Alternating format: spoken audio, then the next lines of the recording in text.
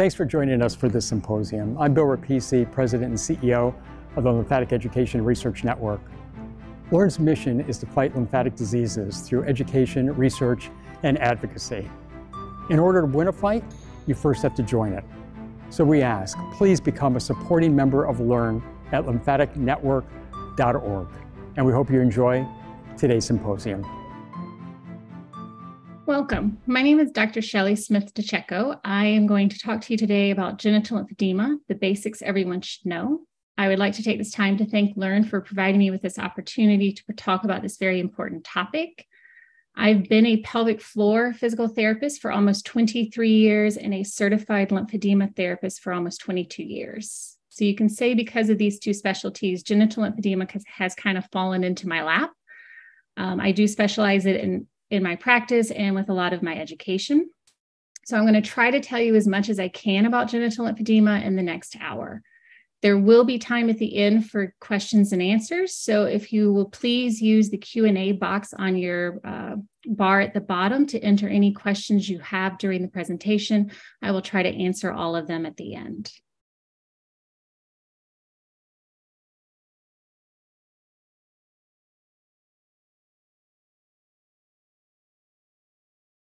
As with any presentation, this is not to supersede any healthcare advice given to you by your provider, so please speak with them if you have any personal health concerns.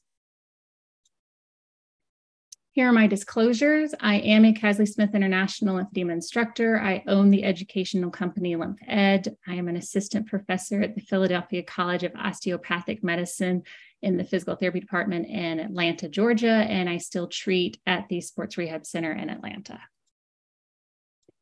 This is a presentation on a very sensitive topic, genital lymphedema, so some of the content may not be appropriate for everyone, so please use discretion when viewing. And again, this is not meant to provide medical advice for individual patients, so please talk with your medical team or physicians.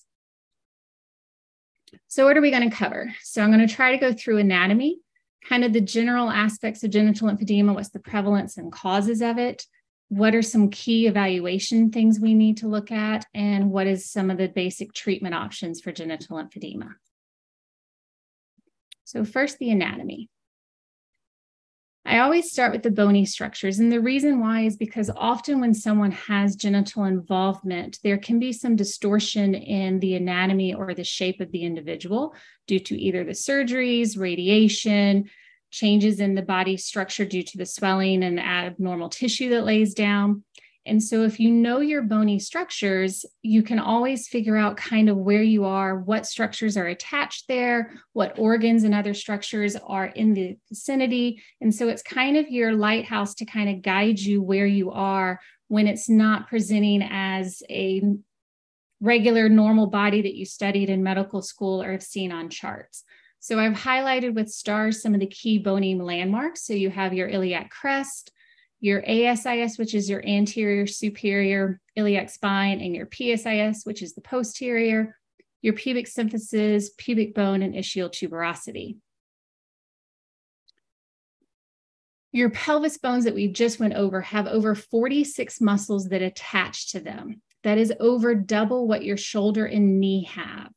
The reason, again, the muscles are important is because often with genital lymphedema, the patient has either undergone some trauma that has interrupted or inhibited these muscles, or the swelling and symptoms related to the genital lymphedema has impacted them. With lymphedema of any region, we always want to use a muscle pump to kind of help move the fluid out of the region. And so by knowing the muscles in the area that should be involved in your treatment and contractions to help move that fluid helps. And then also assessing them to see, is there a dysfunction with one of them that could actually be hindering the progress for the patient? Some of the other muscles that are usually less familiar that attach to the pelvis are going to be your pelvic floor muscles. Part of these are your coccygeus muscle, your levator ani, which is what makes up the hammock at the bottom of the pelvis and is the one most people are familiar with. It is made up of 4 different muscles. And your perineal muscles, which is what helps give shape to the external genitalia for both the males and the females. And again, you can see the bony landmarks and how the muscles are attaching at those bony landmarks. You also have to consider we have organs. This is a very condensed area. There's not a lot of space for extra fluid or other things in the area because everything's so packed in. For the females, you have your uterus, you have your bladder, your rectum. And obviously, I did not draw these pictures because next will be the males. Otherwise, you would not understand what they were. But often when images are drawn of anatomy, the pelvic floor muscles are not drawn to scale of how really they impact this area. So you can see at the bottom, there are arrows pointing to your pelvic floor muscles, but actually they're much more significant and take up more space and are more vital than it appears in this picture to help with support of the structures, but also moving fluid out. And then here's the male model, and you can see the prostate, which is usually the one that is most often involved when we're having pelvic issues.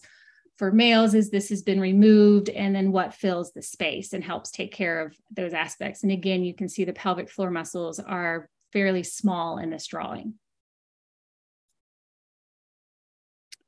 Another aspect is lymphatomes, that just like if you were to go to an event at an arena, whether it's a sports or a concert, the arena has special doors that, depending on where your ticket is, they want you to come in and out of. And this is to try to help control the flow in and out of the arena for safety and time management. So your body has kind of done the same thing. They've divided your body up into sections or lymphatomes or lymphosomes, depending on your training, to kind of help guide where all the vessels in that region go roughly the same direction into the same drainage area.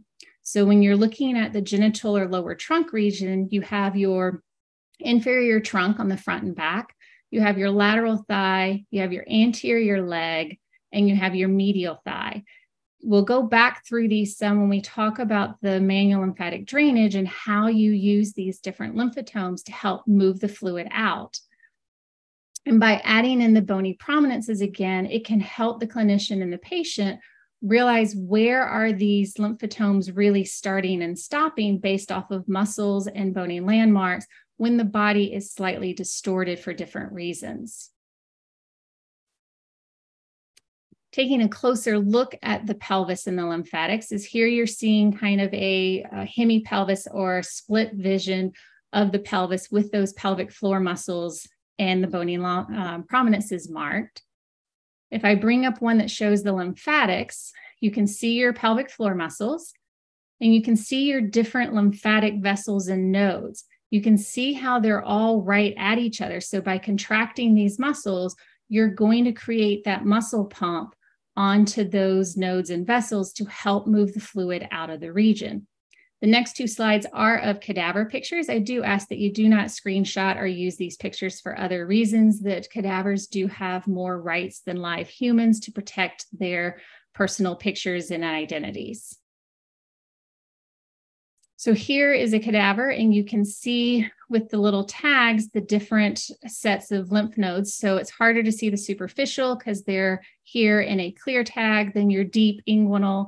Your red is an external iliac, your sacral nodes, your common iliac, your internal iliac are a little hard on a picture because they're brown, and then your lumbar is in blue. When we take this pelvis and we split it into a hemipelvis or open it up like the drawing was earlier, again, you can see the different lymph nodes. And if I superimpose the muscles, you can see how the muscles are right there with the nodes. Now, unfortunately, lymphatic vessels, besides the thoracic duct, you cannot see with the naked eye. So I can't show those in the networks with them, but you can see by incorporating pelvic floor muscles, you're going to get some movement of the lymphatics through the pelvis. Another key with the lymphatic nodes is if you look at this, it's a little congested, I know. It shows which regions of the genitals for both males and females are drained by which nodes.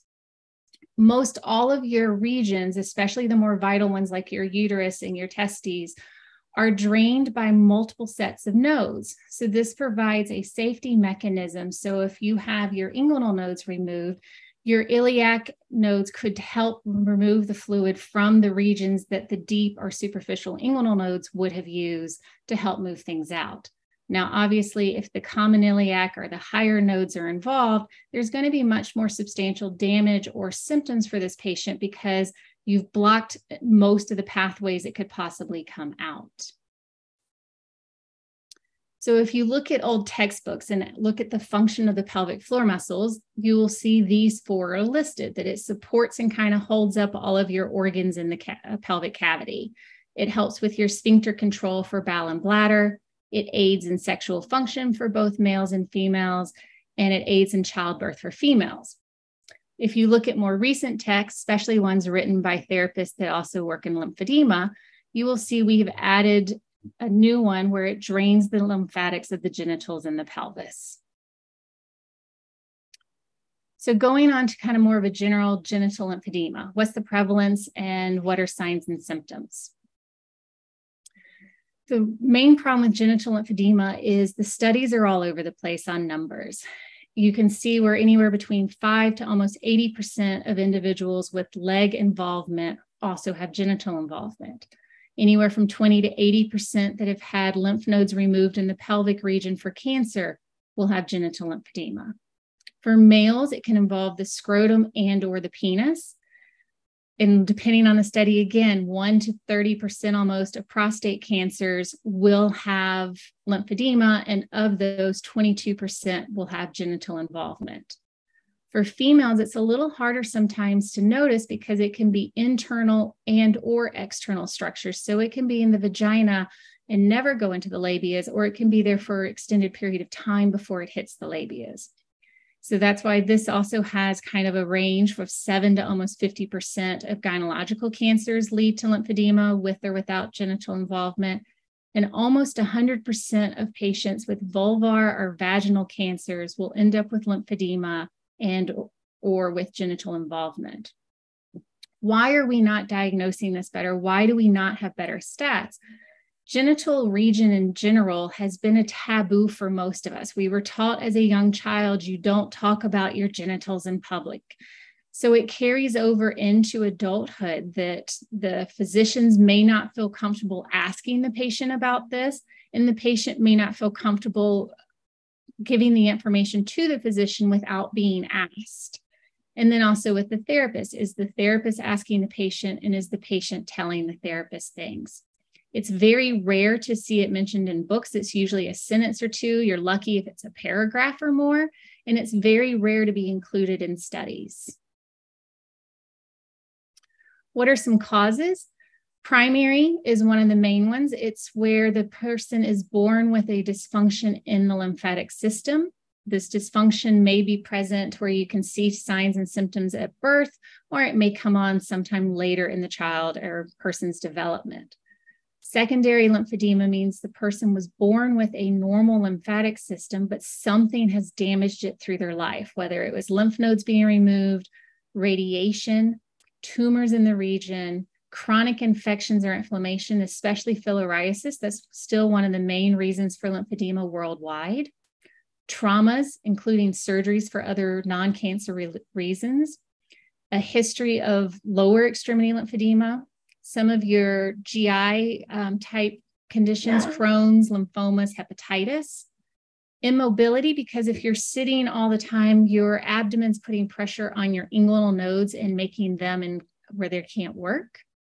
And we're seeing a huge increase in obesity-related lymphedema, and especially genitals. That obesity has fat tissue or adipose tissue, I prefer to call it. Adipose tissue causes swelling. Swelling causes adipose tissue to be laid down, the abnormal brown fat type of tissue. And so it keeps feeding itself. And then obviously with obesity, if the person has a large abdomen, it's going to provide more pressure onto the inguinal region, again, preventing that region from draining well. So what are some signs and symptoms? The patient often is going to complain of pain, pressure, or heavy sensation in the genital region, or for like females in the vaginal area. There could be some bowel and bladder dysfunction, either from the lymphedema or from what caused the lymphedema, the different surgeries. Sometimes patients, actually their bladder continence, their ability to hold urine, is pretty good when they're swollen. And then as the swelling reduces, they actually end up with more incontinence because the fluid was supporting the bladder. Bacterial infections, you can have skin changes. Papillomas are kind of like wart-like looking or cyst-like growths that you will see. Open sores, dry and flaky skin. They may complain of a dragging or bursting feeling in the genital region. They can have pain with urination. There can be sexual dysfunction for both males and females. They may not be able to achieve excitation for intimacy. They may have pain with intimacy. Their libido may go down. Because of the region of the genitals being between the legs, it often can impact a person's ability to participate in activities of daily living and for walking. It's hard sometimes to find clothing to cover the area if it's increased to a size that would not be easily covered in pants. It can provide emotional, functional disability type components, depression, anxiety, self-esteem. It can interfere with relationships with others, especially intimately. So you can see with all these signs and symptoms that patients with genital involvement can truly have a reduced activities of daily living and quality of life based on this condition. So how do we diagnose it? Your healthcare provider should do a regular evaluation that they're going to do for a patient with lymphedema, but they need to add in some other components. When you're talking with a patient, they need to ask questions about the bowel and bladder. Do you leak urine or bowel? How often are you going a day? Do you have pain or discomfort when you go? Are you able to hold it when you have symptoms? Ask about sexual abilities. Are you able to achieve an erection or excitement? Are you able to physically participate in intimacy? Do you have discomfort? Do you have discomfort afterwards? What happens with the swelling afterwards? What's your history with infections? What have you done to treat those infections? What are some other symptoms like we went over with the bursting pain, the dragging, the pressure? Asking them about those. A lot of times patients don't realize a pressure sensation in the vagina is not normal after procedures and can tell the therapist or the physician that you actually have fluid or something else going on in the region. What's the psychological impact? In the United States, we do have to, for insurances, provide a quality of life tool to help kind of grasp this component of how is this affecting the patient with their ADLs or psychologically. But we need to assess this, and sometimes the tools that are out there don't really cover this well for genitals. With the objective component, which is what you see, feel, and can measure, the big thing I have to always kind of stress is the healthcare professional has to see it. You can't always take a patient's word for it because the patients, unless sometimes they work for Cirque du Soleil, they can't always see what's going on down there, or they haven't wanted to see what's going on down there. So it has to be looked at. What do we see? Are we seeing swelling in this part, not in that part? What's the condition of the skin? Is there leakage or discharge anywhere? Is the skin healthy? Does it have sores? Is it dry? Is it flaky? What's going on with it? Are there the papillomas or lymph cyst or other abnormal growths onto the genital region? Is there indentations from clothing? We don't like to buy larger clothing, especially for bras and underwear. So sometimes when we gain weight or because it's from fluid, we don't go to larger sizes, and you can see indentions from the underwear or pants on the trunk. Is it symmetrical? Is one side more swollen, or is it more involved in skin changes? What's going on with each side? And pannus refers to the abdomen. Is there a larger abdomen? Is that abdomen hanging down over the thighs? If so, how far down is it going, and what does it feel like? Is it soft? Is it hard? We need to actually touch the areas with gloves on. That is there pitting, which is where your healthcare professional pushes usually the thumb in gently into the skin and holds for about 20 seconds, lifts up and sees, does your skin immediately bounce back? Or can you see the mark of my thumb in the skin? So we can do that to all aspects of the genital region. we can check for fibrosis. Is the tissue under my hand, is it hard? Is it adipose tissue?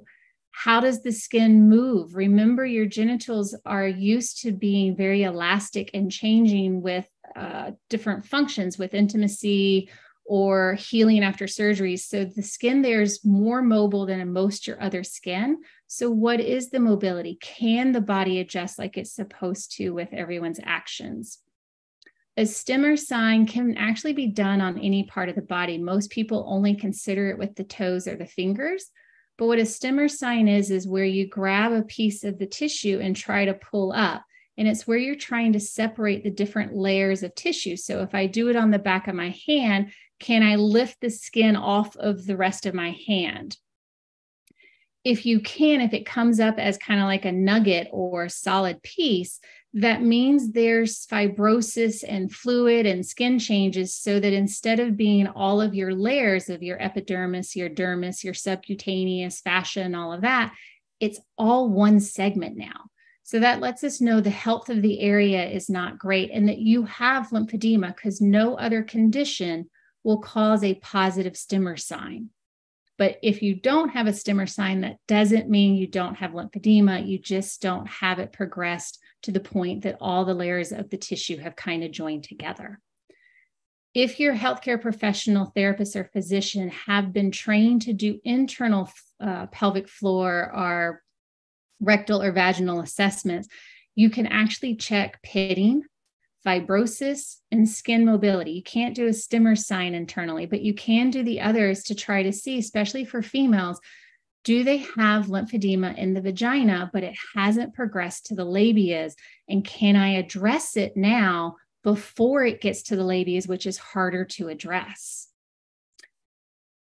If you had arm or leg swelling or lymphedema, your therapist is going to take measuring tapes and measure the arm or leg so many different places, put it on a piece of paper or in the computer, and they can make formulas out of it to tell you the exact volume of your arm or leg.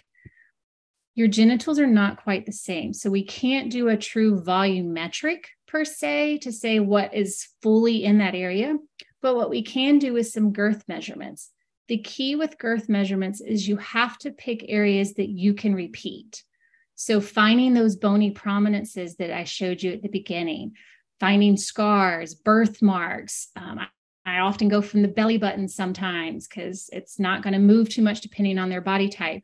But you have to take measurements to show the involvement of the area, and so that you can show progress over time or see if the patient is worsening if they come back after a long break. The pelvic floor muscles need to be assessed, that not everyone can contract them, whether they don't know how, they've never learned it, or the damage from different surgeries or procedures have just made them so weak that they actually can't contract them. So we're going to need to work on those to get them stronger. So what is their ability to contract?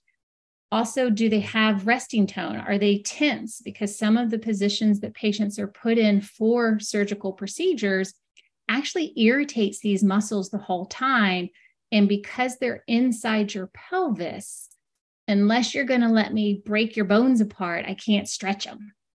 No doctor's ever let me do that. So we can't stretch the pelvic floor muscles by doing different yoga or other techniques, so they can stay mad for years after a procedure. So is there tone with them? Is there pain with them? What are they doing and how are they impacting the patient in general, but also the lymphatic component? Some colleagues of mine developed a genital-specific intake or quality of life tool that, as I discussed before, a lot of the tools that are out there for arm, leg, head and neck, and other stuff really don't address the genital region. And so when patients were filling them out, none of the questions applied. And then it made them think, well, if what I have and feel is not on this sheet of paper, then I must be the only one. So this tool was developed. You can download it from the website to provide the clinician with actual questions that the patient answers to kind of help guide you that do they actually have genital swelling that you need to address. It helps the patient because this is in writing. Someone actually typed this out. And so if they've typed it and put it on a formal piece of paper, then obviously enough people have these symptoms that I'm not alone.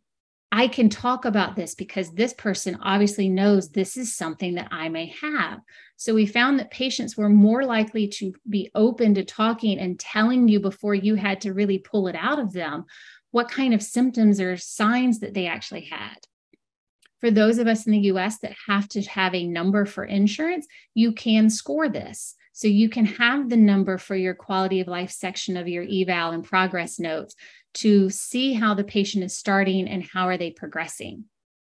And again, it helps normalize it. So here's the tool for males. So you can see it has an area where they can actually draw out, as opposed to most images that are on intake forms for therapy, the genitals have been removed. By having it on there, again, it normalizes it for the patient, and then you can see the different questions that really get into what's happening with the upper leg and genital regions, and they can grade it, and that gives you your scores. And the same thing for the females, and it actually even gives a little bit more imaging because of how the labias can change, again, to let the females know that any of these are something we need to address. And this is how it could present, because they may just think it's a part of aging, because we do have natural changes that occur with the labias as we age. This may not be a normal change. This may be showing signs of lymphedema or abnormal tissue. So if you are a healthcare professional, I do recommend that you download these tools to use in your toolbox. And if you are a patient, download these tools to take with you to your visits with your healthcare professionals, so they, again, have something that shows is quantifiable, that they can show your symptoms and help you through it. So now that we've discussed signs and symptoms and how do we evaluate, how do we treat this?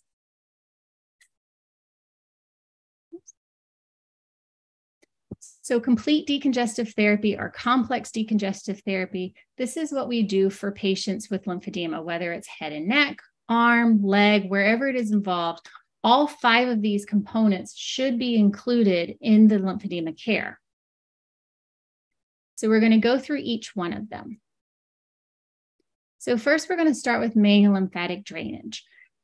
Often patients will call this a massage technique. Healthcare professionals, we don't typically like to call it massage because it is a very skilled manual procedure, and often massages, especially by insurances, are considered an unskilled service sometimes.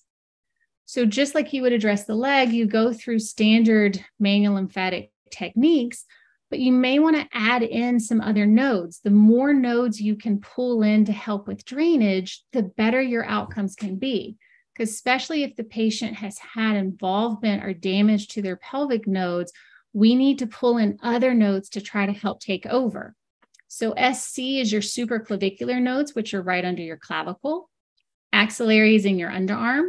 Your inguinal, those are the ones right in your groin. Your spinal nodes, you have nodes all along those lumbar nodes of your spinal column, because obviously your body was built so that you don't end up with spinal cord damage from mild swelling in the spine. You have them in your sacrum, or the bone that you feel in your buttocks. You have them between your ribs, and you have some in your back along the side called your quadratus lumborum. Breathing needs to be involved. I know a lot of times patients think the breathing is just something the therapist throws at them to keep them quiet and doing something while the therapist does something else, like wash their hands or get the room prepped. But breathing actually is very vital, because what it does is it changes the pressure inside your thorax and your abdomen. Remember back to the anatomy pictures, you have vessels and nodes all along your pelvis and spinal cord region.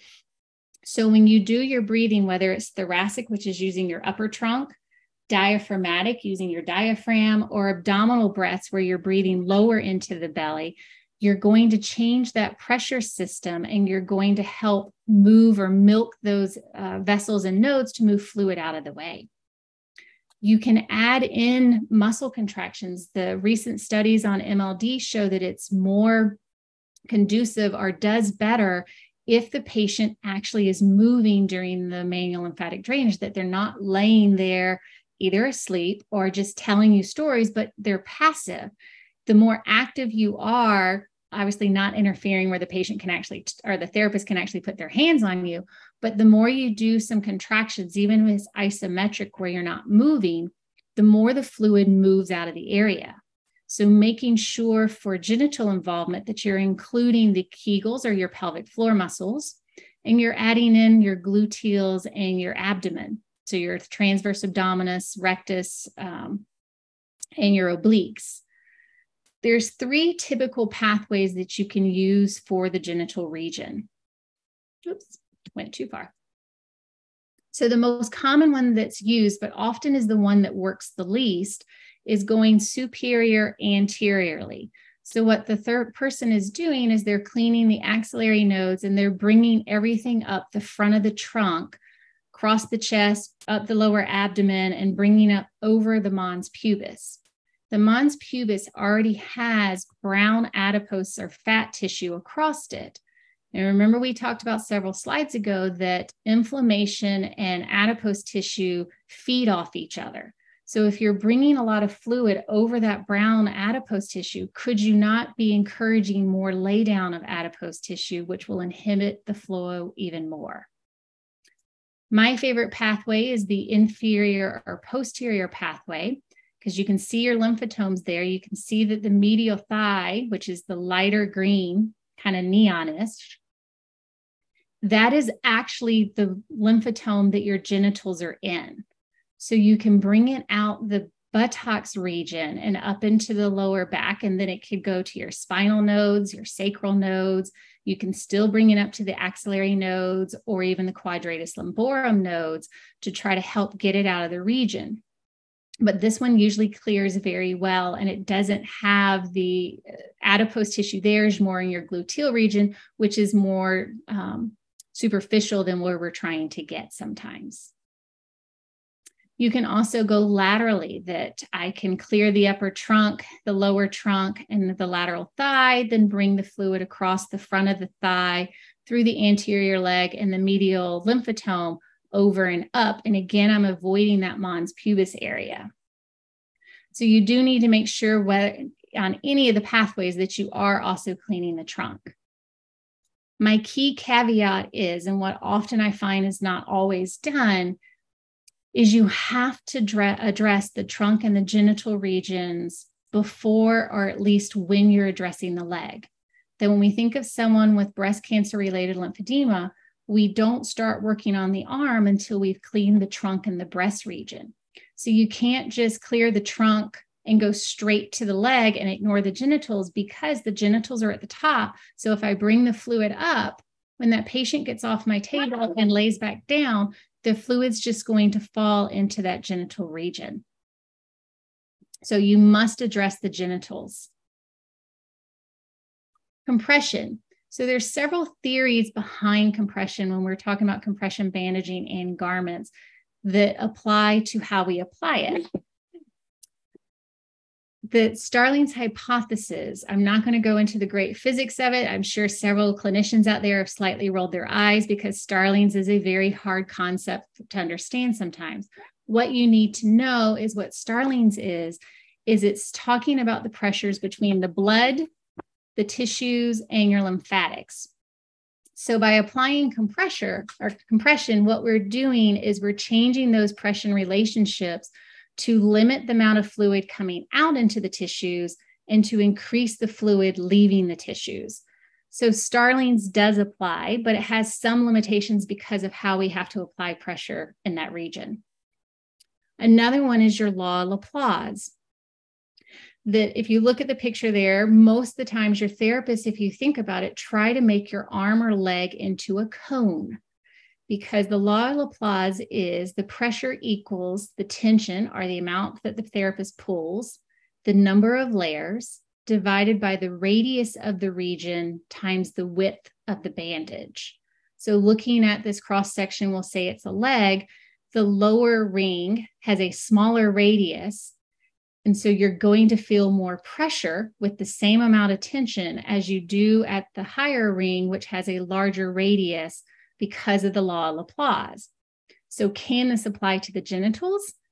To a portion, but we can't really make the genitals into a cone.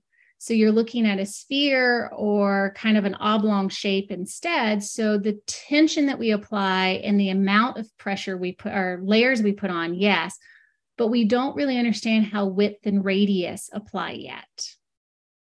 Another formula we use is Pascal's. What Pascal says, if you take any given spot on that cone and apply pressure, the pressure is equal at every spot at that area. So if you think of the leg, if I apply pressure on the anterior calf, the pressure is the same at that level on the side and the back of that calf. The reason that's important is if you have a wound somewhere or a very sensitive nerve, I have to keep in mind that if I apply pressure on the front part of the leg and your wound's on the back, that wound's getting that same pressure. So can that wound tolerate it? So yes, it does apply, but again, how? Because how are you measuring, like with a sphere, where are we talking about this exact same level? We also have contraindications and precautions to compressions for regular arms and legs. So do they apply to the genital? Is there other things we need to consider?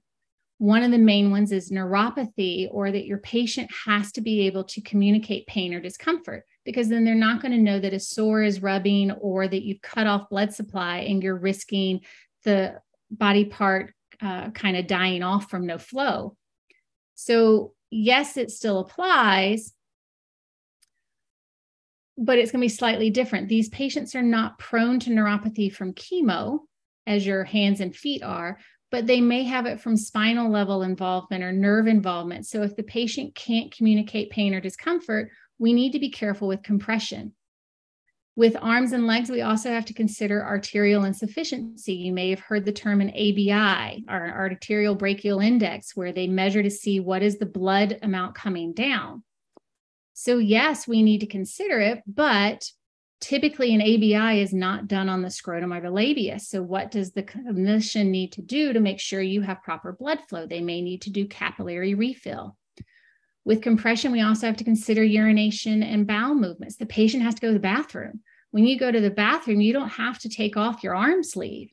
But if I've got to urinate and I have compression on the scrotal area, I may have to remove it to go to the bathroom. So we have to consider that.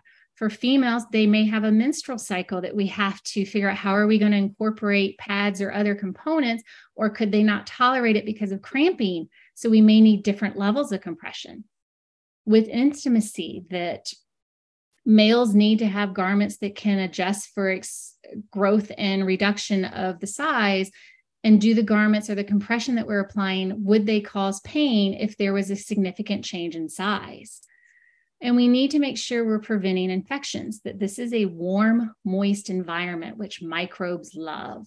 So is the garment or the compression or the bandaging that I'm using, is it making it warmer or more moist? Is it trapping stuff there versus wicking away? Is it going to increase that patient's chance of developing cellulitis or an infection? I wish I could tell you the magic sauce for always getting compression right, but the genitals are probably one of the most tricky areas to put compression on because of the shape, the actions the patient needs to be able to do. They got to be able to walk. So for bandaging, you've got to find what will hold. What can you put on that will stay on? The patient or a caregiver has to be able to do it because, again, the patient's going to have to go to the bathroom. So they're going to have to put it on and off themselves. They can't have it on and wait 24 hours till they see you again and not urinate.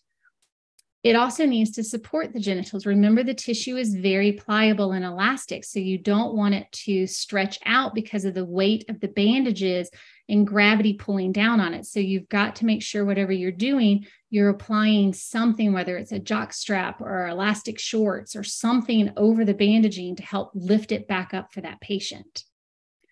Garments, it's got to be breathable. Typically, your bandaging supplies are more breathable, but your garments sometimes are not as breathable. So you've got to make sure it's the right material to be placing in the genital region. For garments, typically for daytime, your main goal is support and to prevent worsening with garments. You want to make sure that it is holding the genitals up so gravity is not pulling down on it and allowing more fluid to enter. And then your nighttime is usually the time that you get more reduction because most of us do not sleep standing up. So gravity is not impacting you and you can get some drainage. So you may need two different types of garments so that you can address both the reduction component and the support component. Again, as with the MLD, you do need to make sure that you are addressing the genitals and the trunk if you're addressing the legs. If I put a thigh-high stocking on a patient that has mild genital lymphedema and nothing on the trunk and the genitals, the fluid's going to come up the leg and can drop down into the genitals and take that mild genital involvement and make it more severe. With all lymphedema, there's skincare needs that we need to make sure we know, but there's extra ones that need to be added when you're talking about the genital region. Most of us do not like to do laundry. I don't like to fold laundry. But when you're talking about bathing, you do need to use a new washcloth or towel every time on the genital region. And really, you should with any lymphatic involvement, or use your hand and not a towel. Fragrances, whether it's lotions, soaps, or anything like that, are not regulated by the FDA. So sometimes what the company puts in for fragrance and coloring can actually be an irritant in the genital area. So try to avoid the what I call foo-foo smelling components, because it could actually bother you. You don't want hot water for two reasons. One, it dries the skin out. Dry skin's more prone to infection because of the cracking. And also, heat increases fluid in the area. It causes your blood to come there, and so you could end up with more fluid. You want more tepid or warm. So I generally tell patients nothing hotter than you would put on a baby. Toilet paper sheds. So a good test is to wear black pants and wipe your toilet paper on your leg with the same pressure you wipe with, and see what's left behind. The fragments of the toilet paper actually can be like fiberglass in that genital tissue and can cause more irritations. Hygiene products are expensive, and I realize that, but they do need to be changed whether they're wet or dry every 2 to 3 hours. The reason why is because they're making contact with either the rectal and urinary systems or rectal, vaginal, and urinary systems. And all three systems have unique microbes or bacteria. What can happen is if you wear a pad consistently for extended period of times, is you end up with microbes from one system entering into another system that's not used to having them, and you can end up with C. diff in your bladder. If you do have an infection, meet with your physician. Don't just buy over-the-counter stuff until you know what the infection is and you know what works for your body, because sometimes those over-counter things can actually cause that microbe to be resistant to other components and make things worse and turn it into cellulitis versus just a mild vaginal infection. Eating probiotics or yogurt or something to keep your good microbe count up is always beneficial. For intimacy, lubricants that water-based or olive oil are typically the best to use because they don't provide irritants to the genital region. Your additives that they add in to make it warmer, to change the coloring and other components can be irritating to the genital tissue. You also want to use the restroom and clean after any amount of intimacy, because there could be microbes from another person or sweat or dirt or other components that need to be cleaned out of the region. You need to speak with your healthcare professional to talk about sexual positions, that what positions will put the least pressure on your involved areas and will help keep gravity from making it worse. So working with trying to find what position is best. I encourage my patients to use either their partner or just themselves to do their manual lymphatic drainage pre and post intimacy. And this helps keep the fluid out of the area, and so that it doesn't stay after the engorgement part is over. But there has to be communication. You can't just assume the patients know these things. You need to talk about it. Exercises have to be included. That typically with exercises, you want to sequence them no matter what body part it is, what we call proximal to distal. So we always start with trunk exercises. And then for genitals and legs, you would then start at the abdomen and the gluteals, the pelvic floor, then your thigh, then your knee, then your calf and ankle, because you want to clean the area that is proximal of fluid so that when you do a contraction distally, it has somewhere to go and move out. So sequencing your exercises can be done, and you can work with your clinician to, I've had athletes that, they have to go to the weight room, they have to do these exercises, but you could sequence the workout in a gym to still be proximal to distal so that the patient is not worsening the condition by doing exercises out of sequence. And then home management. This is not an easy fix. It is something you will typically have for life, and you have to do the home management. That none of us, the first time our parents made us start brushing our teeth, we didn't want to stop playing with our friends, watching cartoons, coloring, whatever it was that was entertaining us. We didn't want to stop to go brush our teeth. But now most of us as adults, I hope if it's not true, please do not tell me, we don't really think about it at night, in the mornings, and whenever else we may do it, of brushing our teeth. We just do it. So the same thing with CDT, make it a natural part of your day. And you must do all aspects. Where I see the patients failing or not getting the results we want is where either the clinician or the patient are not doing all aspects. I'm not going to do the massage. I don't need the exercises. I only need to wear compression every now and then. You need to do all of it to get the best results and to keep the infections away. Weight does need to be addressed. I know it's a hot topic that can really cause emotional issues when discussed with patients, but if discussed in the right manner, of not in a negative fashion, it's not the actual weight or the size, it's the adipose tissue and the pressure that it puts on the lymphatics. So what are some things you can do to minimize that and not stress just so much on diet? And you need to also talk about how age will impact the genitalia. How are things going to change as this patient ages, so they then again know what is normal and what is not normal? So I know I've thrown a lot at you. So the key points is you need to know, understand, and be comfortable talking about this, whether you're the patient or the healthcare professional. It is just like a knee. It is a part of the anatomy that we shouldn't be embarrassed about, that we should talk about because it needs to be addressed. You can't assume someone else is addressing these issues, that you need to make sure it is being addressed. You need to speak up about it and check it out if you're the clinician to really look at it. If you're at a loss, phone or email a colleague. Do not just ignore the issue. It will not just go away because you didn't address it. So you need to make sure you are addressing it. Lastly, I want to apologize. My cat has Crohn's, and so today is not one of his good days with his intestines, so he has been making noises in the background. So I do apologize, but he is technically a pelvic floor issued cat. So I'm going to quickly just scoop through the references, and then we'll go to the Q&A.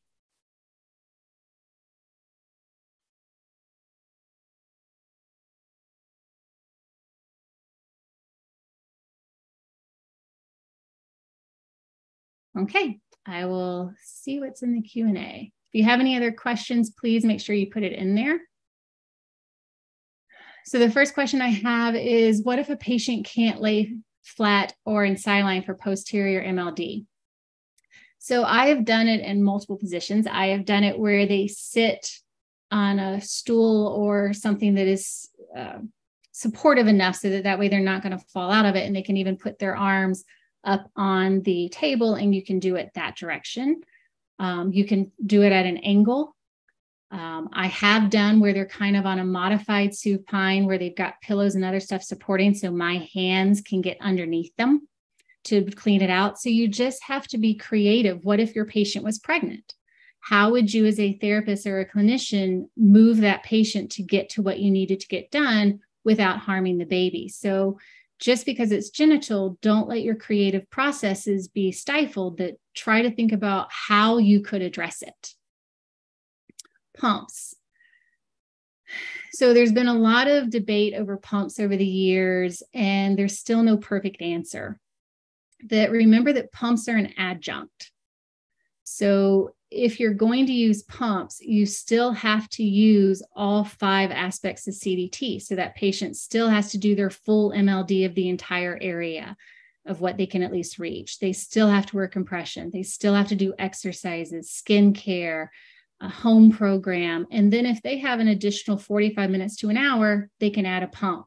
But the pump can't replace, especially for the genitals, the other components. And that's what I see happen too many times is I can lay on the couch with the pump on and watch TV or talk to people or do stuff on my computer, versus if I'm having to do the exercises or the MLD, that involves my hands and I can't do other stuff.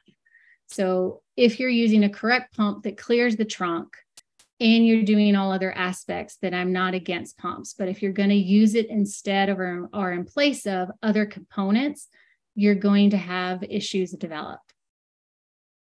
Surgical treatment for genital lymphedema. So the two main surgeries they will do is reductive surgeries where they cut out the involved tissues, or they've started recently doing the lymphovenous anastomosis or the LVAs. The LVAs in the genital region haven't been around long enough to really see the total outcomes.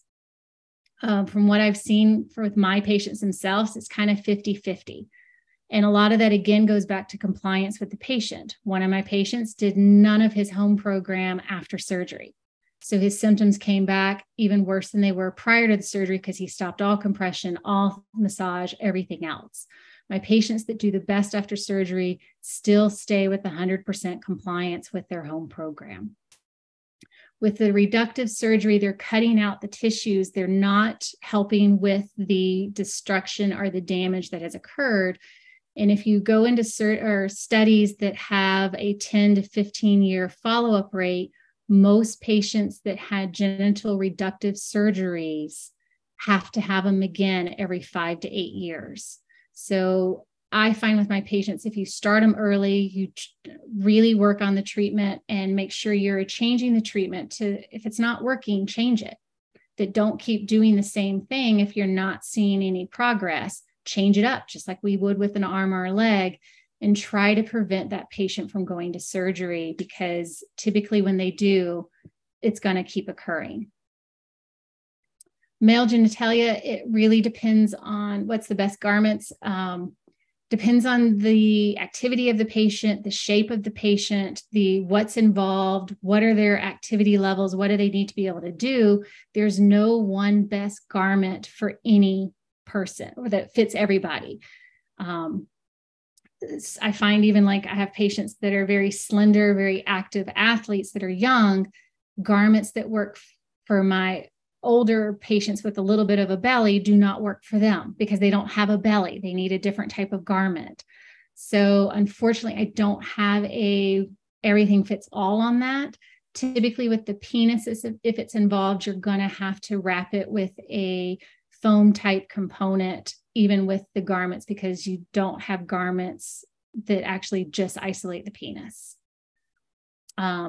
Do I do MLD each visit? Yes, I do MLD each visit. I do MLD directly on with gloves onto the genital region. I am a pelvic floor therapist, so I also can do internal if it's warranted, but I do keep my patients' modesty. I keep them covered as best I can and other stuff, but it's just like with the arm or the leg, you've got to address it. You've got to actually do the MLD for them and get them to do them at home. It's not just on us as the clinicians. Have I tried external catheter and wrapped around the penis? The issue with the external catheter is you have to be really careful because catheters are a gateway to infections. So like in a hospital system, they really have to document why are they using a catheter and trying to remove it every so often or justifying why it's staying in, because we know that there is a significant increase in infection risk with the catheter. So no, I do not put catheters on my patients so that I can wrap them. I have had patients that have to do catheterization for other reasons that I work with them on that, but I do not use a catheter just so that I can wrap. Vaginismus can be a symptom of genital lymphedema. It doesn't mean if you have vaginismus, you have genital lymphedema, but vaginismus is kind of a catch-all term for irritation, inflammation, and pain in the vaginal area.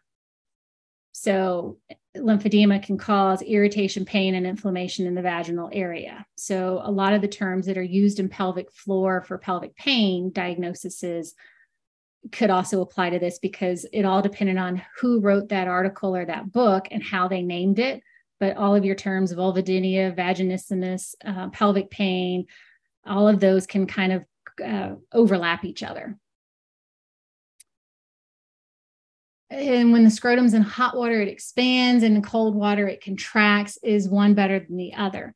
You don't want extreme temperatures with lymphedema, because your lymphatic system, if it's extreme temperature, your lymphatic system actually just stops. If it gets too cold or too hot, your lymphatics is kind of like us. If I'm too cold or too hot, don't ask me to try to go do an activity outside or clean house or something. I need to rest until my body temperature calms back down a little. So your lymphatic system actually just stops if it's too cold or too hot. It also impacts your vascular system. If it's too hot, your vessels are going to run there for free heat, and you're going to get engorgement of fluid. If you have lymphatic damage, that extra fluid may not be able to get back out correctly and maybe stuck in the position or stuck in that region. And then cold water prevents the vascular from coming in as much, it vasoconstricts, and then you risk health of tissue and other components. So really sticking to more middle of the road temperatures and not extremes. Suggestion for a teenager with one side mild labia swelling. She's in college. She needs to be doing exercises. She needs a garment that's going to address the trunk region. She needs to be doing MLD to address that aspect. I can't, without having seen the child, I can't give you actual pathways and other components, but she does need to get in with a therapist who can help her figure it out, or contact someone like me and do video chats or something to try to figure something out. But without seeing the person, I can't help with that. Who does surgery in Toronto? I actually was asked earlier today where all the different surgeons are. So surgeons are like therapists. They do move around some. They do change. Are they doing the surgery or not doing the surgery? So there is no list that I am aware of at this point of all the surgeons and where they're located. What I can tell you is the best ways to find it is to reach out to CLTs or Certified Lymphedema Therapists in your area that you're looking, and they can tell you who their patients are going to. You can also reach out to organizations like LE&RN, NLN, ILF, all these other different lymphatic organizations. They know where a lot of the physicians that help talk for them are located, that they can help put you in place with them. And Googling, that I often, when I'm trying to find a person for my patients, I Google to find out where some of them may be, but there's not one currently, and maybe LE&RN will do it for us. There's not one list that covers all the different surgeons in different regions where they're located. So I'm not going to take that on myself, but if LE&RN wants to do it, go ahead, do all of them.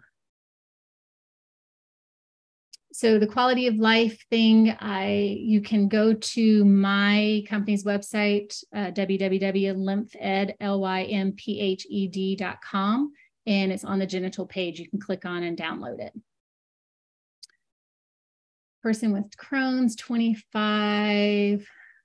So we do know that, especially with primary, that there's a strong correlation between GI diseases and genital lymphedema. The reason why is your lymphatic system actually goes from your mouth all the way to your rectum, that your entire GI system is lined with MALT, or mucosal assisted lymphoid tissue. So your tonsils, your Peyer's patch, all of that is actually lymphatic tissue. So a lot of times, especially for peds that have this versus adult onset more so, there's an issue with the lymphatics is what's causing the GI component, or the GI, whatever's causing it, is also involving the lymphatics. And because of where the GI system dumps into, it's prone to get fluid into the genital region because of the dropping down component. So they do have a strong association between the two. There are so many compression garments, again, for females, that it depends on what they're willing to wear. I've had patients wear jock straps, wear postpartum garments, wear vulvar varicosity garments, biker shorts, bicycling shorts, that there are so many different things out there. Again, it depends on the patient and what they need to do and their involvement that we need to address. If the patient has vaginal involvement and there is a therapist or a physician that knows what they're doing and can teach, then yes, I do have patients do their own internal treatment with wands, but please do not go Google that and try to do it yourself, because you could actually end up harming pelvic organs or tissues and you can't see it because it's internal. So do not treat yourself if you have not been taught how to do it with a physician or a therapist. Saunas go into heat. I wouldn't do saunas. Vibration plates can work, but again, you have to do the vibration with the MLD. You also, with children, need to be careful with vibration plates, because high-level vibration plates, meaning they vibrate you at such a rate, has been known to cause vision issues, especially in children. I don't recommend herbs. That is, I encourage my patients to do their own research and talk with dietitians, but it is actually outside my practice act as a therapist to give you that you should take this specific herb. If your therapist or practitioner is not willing to do the MLD on your genitals, find another one. That's like going to your dentist and he doesn't want to address your molars. He's only going to address your front teeth. Find another person that some people just aren't comfortable with it. They haven't had courses on it. It wasn't taught to them. It's nothing against them, but you will need to make sure it is being addressed. You have to remember with physicians that there is only a very, very, very, very, very small education on lymphatics during medical school. That I believe it was Roxon got the first question, and it was around 2007 or 10 or something is when he told us at a conference was the first question on medical boards on the lymphatics. So it's not something that is taught significantly in medical school. I am at a medical school and I'm trying to change that within my own school, but they've got so much they have to cover that is going to be on boards. It's hard to add so much more when you're only going to look at one question on the boards. So again, the more you're educated by taking in pamphlets from different organizations, taking in the quality of life tool and doing your education, or having therapists reach out to your physician to talk with them, is how you spread the word. Where do you get garments for females' genitals? I get them all over the place. I get my garments from different online companies. A lot of times I send my patients to the less expensive stores just to try to see how they like where things hit them. So do you want a high type girdle garment? Do you want a low one? Do you want something that comes down far on your thighs or not? So I'll send them to like TJ Maxx, Walmart, other stores like that, just to try products to see fit wise what they would wear. And then we can get the proper compression from there. So my search history that is very unique, and I always got in trouble at hospitals for where the sites I went to. So you have to just kind of keep looking. You can, again, always reach out to me, but I can't give you every garment that is out there and that I've used through my 22 years of this. Sitting makes me backflow and causes swelling. Yes, because when you are sitting, you are putting pressure on your inguinal, superficial, and deep inguinal nodes, and it can block the swelling coming out of your leg. So being more lounged back, making sure your abdomen is not on your inguinal region. You can even be doing some self-MLD to your nodes to try to help keep that flow going. Trampolines and reformers. So the way trampoline and reformers work is, if you think about it, when you're jumping, you have muscle contractions. So it's a type of exercise where you are getting contractions of most of your core and leg muscles. But you also have to weigh that against how coordinated and safe are you with trampolines and reformers. That if you can do it, it doesn't bother your vertigo or your ankles or things like that, and you enjoy it and it's working for you, then I'm okay with it. If the risk of you falling off the trampoline and breaking something's pretty high, I'm not okay with it. Or if you're seeing an increase in swelling. But again, the trampolines is part of your exercise component and doesn't take away from you still need to be doing MLD. You still need to be wearing compression and doing the other components of it. So I think I've gone through all of them. If I missed one, again, I did give you my email address. Please feel free to reach out to me. I will get back to you. I want to thank LE&RN again for giving me this opportunity to speak to all of you about a topic that is so dear to my heart. And the key things is you have to address it. And if it's not working, try something else, that you can't just let it go.